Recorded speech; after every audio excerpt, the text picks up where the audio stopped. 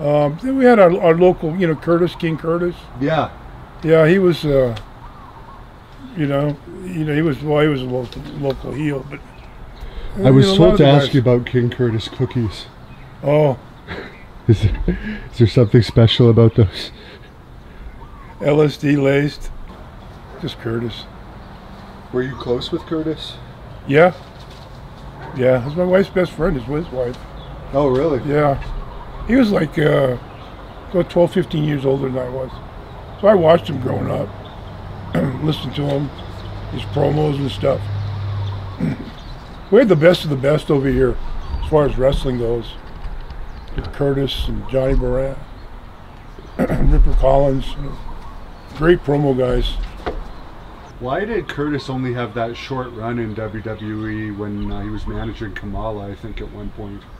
He was scheduled in Toronto.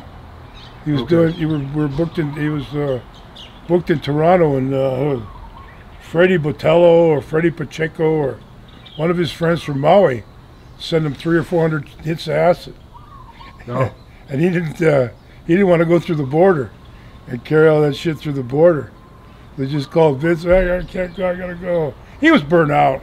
He'd been on the road, and his family was back here in Hawaii, and he was going from hotel to motel. So it probably, it's just a good excuse to get out of here.